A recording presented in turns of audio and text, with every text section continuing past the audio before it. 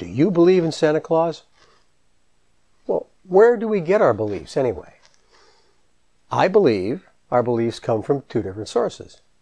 One, our own life experiences, and two, the words and actions of our mentors. The most secure way to establish a belief, I believe, is through personal experience.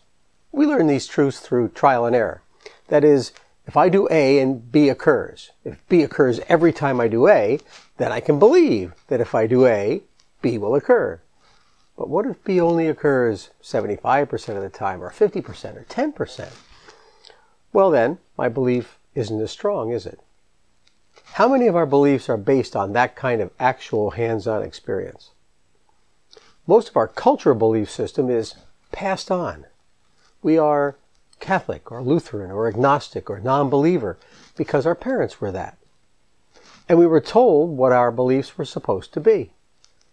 Some more subtle beliefs express themselves as prejudices and biases, even though we did not experience them firsthand. They can frequently make us think less of some people, cross the street to avoid them, and vote against them, withholding our purchases and our smiles. Or these passed-on beliefs can bring us together in like-minded groups, religious congregations, or mobs.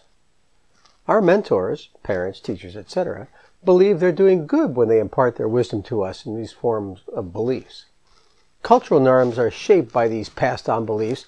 They do not, however, often come from direct personal experience. Yet they shape us nevertheless.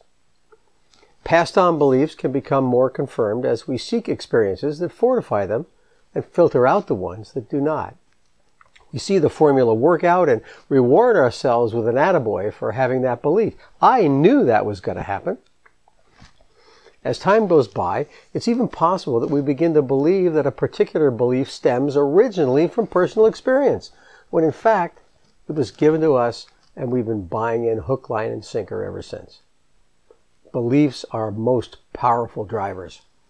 I believe that when based on experience, they can be accurate and extremely useful. When based on hearsay and culture, they can be anything from spiritually uplifting to tragically damning.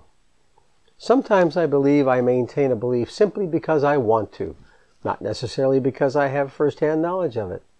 It gives me joy, helps me choose happiness. What early childhood beliefs do you still carry? What youthful rule of life have you abandoned?